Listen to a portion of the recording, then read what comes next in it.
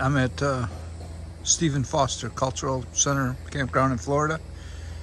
This is my camp setup, setup 19. It's got the ARB awning deployed. I like these rugs. They're really easy to pick up this morning.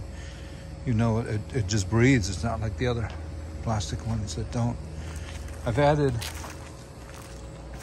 this time, I've got a lot of shade cover here, but I decided to add the foil tarp, reflective tarp, all the way on top. Gonna give me shade from the afternoon sun. It's a real nice campsite though.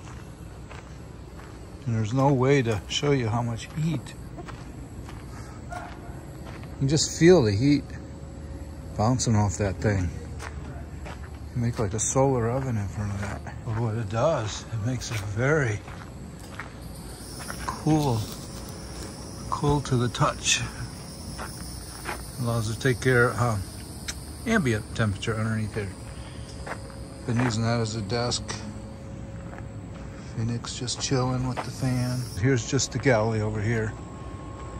This refrigerator's working out real well.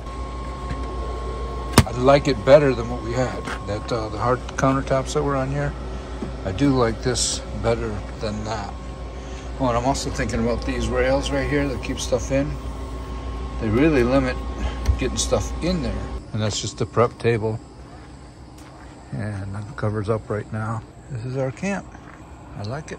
This is the Swanee River at Stephen Foster Cultural Center intersection.